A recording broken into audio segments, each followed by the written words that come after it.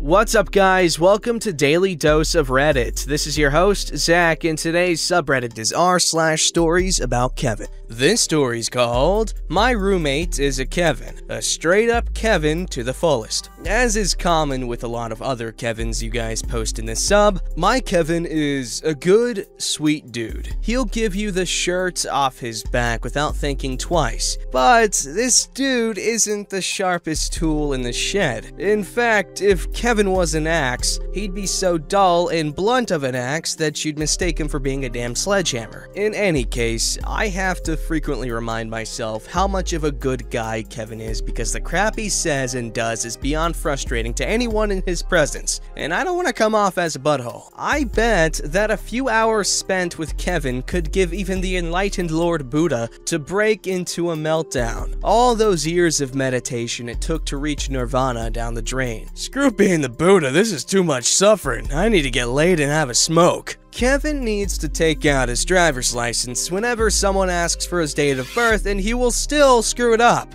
My date of birth is the 4th of the 16th month of 1993. So that's April 4th, 1993, right? Usually the other person just loses their patience and asks, "Sir, just read me the individual numbers from left to right." Kevin has never eaten Chinese food. There's nothing wrong with that, but whatever was going on in his brain is clearly wrong. So I was thinking about ordering some Chinese food and asked him what he wants. He tells me he doesn't like Chinese food because it's too spicy, so I was like, okay, I'll get some noodles and some beef or chicken that's not too spicy. I start naming your Chinese takeout dishes, and he has no idea what the hell I'm talking about. Lo mein, pepper steak, sesame chicken, sweet and sour? Nope. I get nothing but a glassy-eyed gaze from him. I ask him what he ate last time that was so spicy. The dude starts naming Indian food dishes, kebabs, biryani, and stuff. And I was like, yo, Kevin, that's not Chinese food, that's Indian cuisine. And he's not having any of it.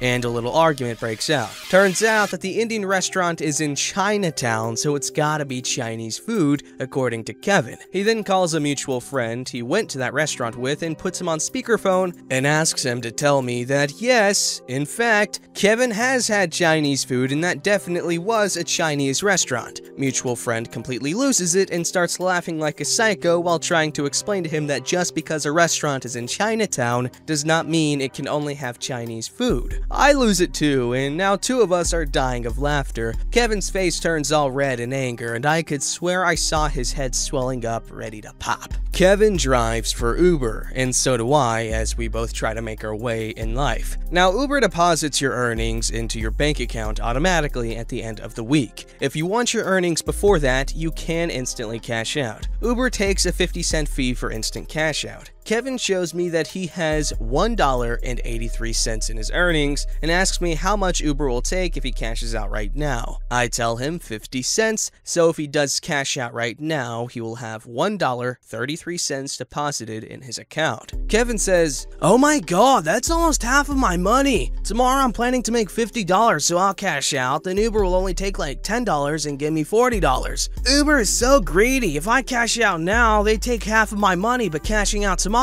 I only have to give way less than half of $50. At this point, my natural instinct is to educate this fool, but I know that if I attempt to do so, I'm entering into a world of hurt. I give it a shot. I tell him that no matter how much money he has in earnings, Uber will only take 50 cents for each cash out. If he cashes out now, Uber takes 50 cents from $1.83 to give him $1.33. If he cashes out tomorrow with $50, Uber will take the same 50 cents from his $50 and give him $49.50. Anyway, I try a little while longer, but his stubborn ass can't get beyond Uber taking half of his money if he cashes out right now. Although I somehow trick him to not cash out at all, so Uber will take no money from him when they deposit his money at the end of the week. Kevin and I are talking about dental hygiene. We both agree that yes, brushing after every meal is a good idea, and it works well to prevent cavities. Flossing? Yes, flossing is a good idea too. So far, so good. But then I pull out my bottle of mouthwash. This is where the whole crap falls apart. I tell him mouthwash is good too. It kills bad breath and all the germs and crap in your whole mouth, especially the parts where we don't usually brush. Kevin is like, no way, someone said to do mouthwash, but I don't do it. I never do it because it's just a way for the dentist to make more money. It has chemicals and stuff in it that messes up your teeth and helps the germs to make even bigger cavities, rotting your teeth. They want you to mess up your teeth so you can go back to them and give them your money.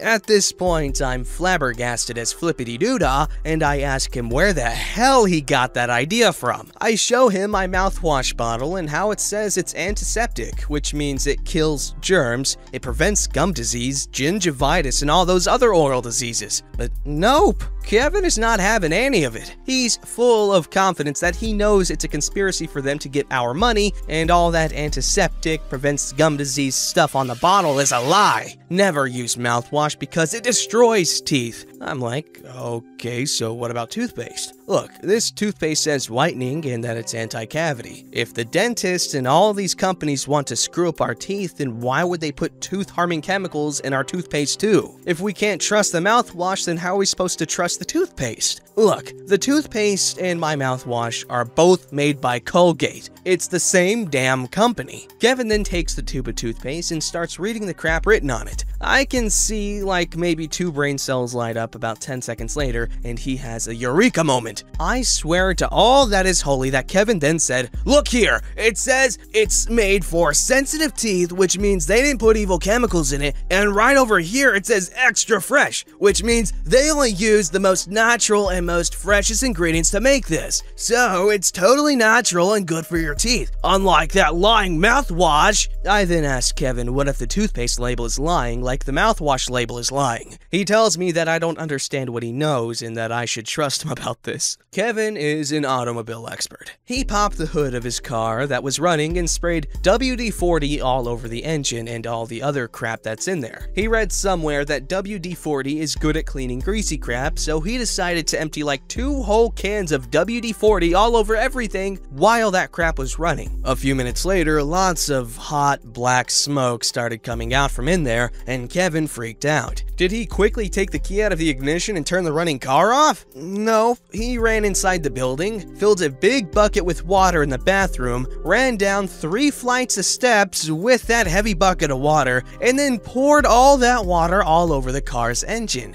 I guess it kinda worked. The smoke definitely stopped. The car also stopped running. In fact, you can't turn the car on now. Turn the key in the ignition, nothing. No engine sounds, no clicking sounds, nothing. Maybe it needs a jump? No, nothing again. Battery is fine. It's been a few months now and that screwed up car is sitting right outside the same place, getting all rotten and rusty. I told him to save a little money and have a mechanic check it out. Nope, Kevin doesn't want to do that because mechanics fix one thing but screw up your car more so that it breaks down again after a few months and you're forced to pay that same mechanic more money. That's alright though. Kevin is confident he can fix it himself. Because Kevin is so confident he can fix his own car, he walked into an AutoZone and asked an employee to give him the tools that are for fixing cars. What kind of tools, sir? All the tools that are used by mechanics to fix cars when they're not working. Kevin walked out of there with no tools, but he was definitely angry that AutoZone was screwing with him.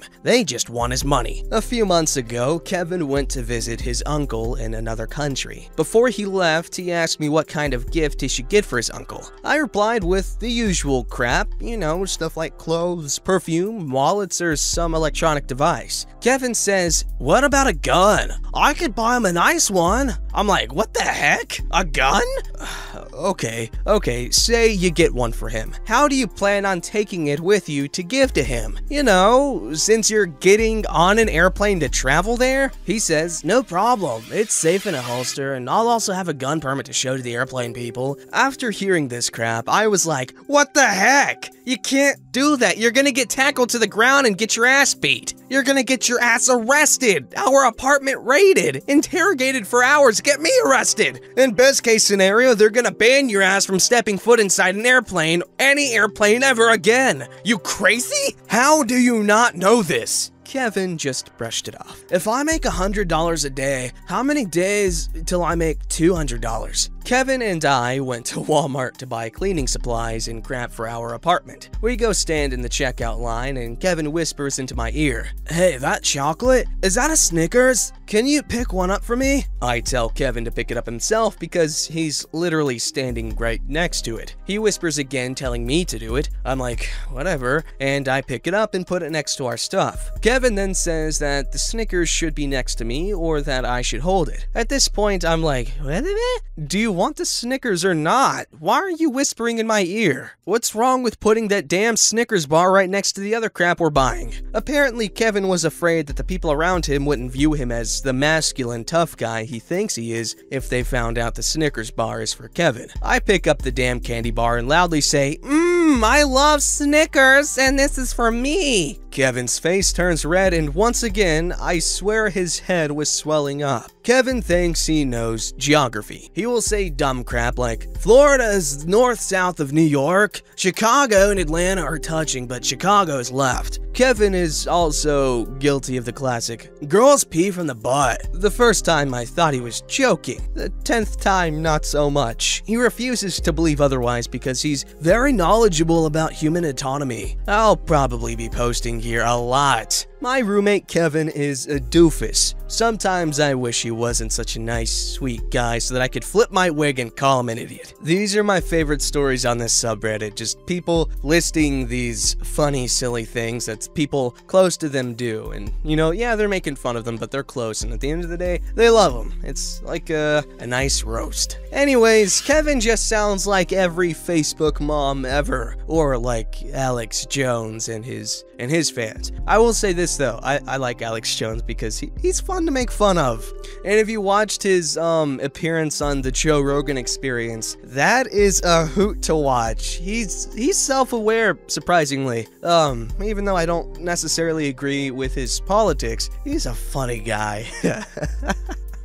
Alrighty, this story is called Kevin Sleeps Openly in Every Class, plus a lot more. Well, looks like I found my new favorite subreddit. Time to contribute. Small high school, a few hundred and change kids per grade. In my class, there's this Kevin who openly sleeps in multiple classes. He's been doing this since I've met him at the start of high school. The teacher would be talking about whatever, and he'll straight up close his eyes and bury his face in his massive, bulky coat he almost always wears. When nudged by other students so he doesn't get in trouble, go away.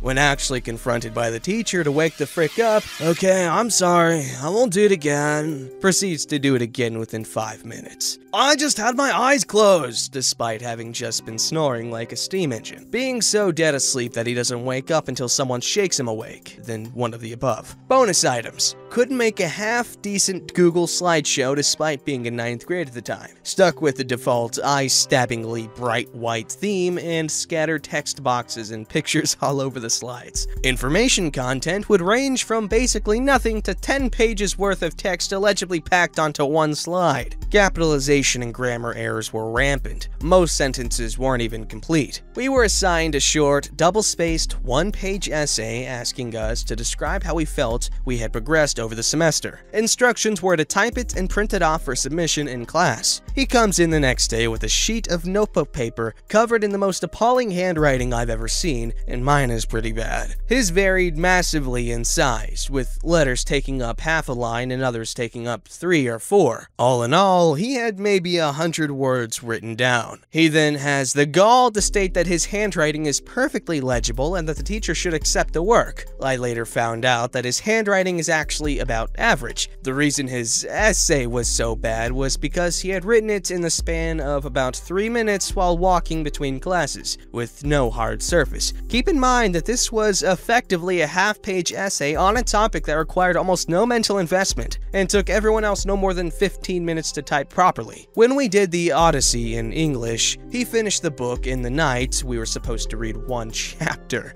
Rather than only saying what was appropriate, he spoiled key information dozens of times. Fortunately, I had also read ahead, but others were not so lucky. His spoilers were often paired with confusing and factually incorrect tangents on his personal analysis analysis of the current text and spoil text. Even after confronted by both students and the teacher as to the validity of his claims, he continually insisted that his interpretation was the only correct one. In classes where the teacher requests we keep our laptops away, he will often be slow to / refuse to put it away initially. Even after that, he'll occasionally attempt to take it out and look at whatever, and acts put upon when corrected. Related, he gets his memes from Google Images. Thanks Rage Comics and Did You Know memes are the crap, tries to forcefully show them to everyone else. Polite suggestions that he at least try iFunny and tone down the aggressive sharing are summarily ignored. Related, apparently harangues random girls at our school on Instagram by barraging them with DMs, which are usually requests for a date. Related, tried to present an amateur country balls video on World War II to the history class as excellent study material. The video in question was published sometime in 2011. Looked like it had been animated on a touchscreen by someone with sausage fingers. Audio sounded like it had been deep fried in the very depths of hell itself. Contained painfully obvious historical inaccuracies, stating that Italy had been allied from the start, for example. Was on some Chinese video hosting site. Despite not having any form of autism or similar disorder, information I extracted from him personally, he very obviously has no idea how to engage with other people socially, showing flagrant disregard for literally every social norm and rule of conversation. If he's within earshot of your conversation and it interests him, he will interject, often mid-sentence. Has trouble reading the mood, can't tell when a conversation or conversation topic is unwanted. Basically incapable of carrying on prolonged conversation, more than 5 minutes, about any semi-complex subject. I'm fairly certain he moved to the United States from his birth country of China only a few years ago, although I haven't been able to 100% verify this. Only solid evidence I have is that his laptop language is in Mandarin, and that his parents immigrated to the US recently-ish. My best guess as to his social issues is that his situation in China somehow led to him not learning social skills like most children do. This is a stretch, but it's my best theory. Hope you enjoyed my wall of text. I did. Thank you very much. I used to sleep in class a lot too, every day in third period. However, I would save it for when I was done with my work, and my teacher was more or less okay with it. I would just, slump over and sleep, and then when I'd wake up, I would be super burpy. Every time I would sleep slumped over in a desk, I would wake up with, like, a lot of burps. I don't know why exactly. I guess in that position, I was swallowing air a lot. I don't know. But it was great. I love sleeping in class. It's fun. But I'm glad they clarified that he had no disorders or anything like that. So feel free to bully the crap out of this kid. I'm kidding. Bullying is wrong, and it's not nice. Unless it's in the form of a Reddit post making fun of someone's lack of intelligence. I don't know, internet is weird. Don't forget to like, subscribe, and hit that bell to never miss an episode.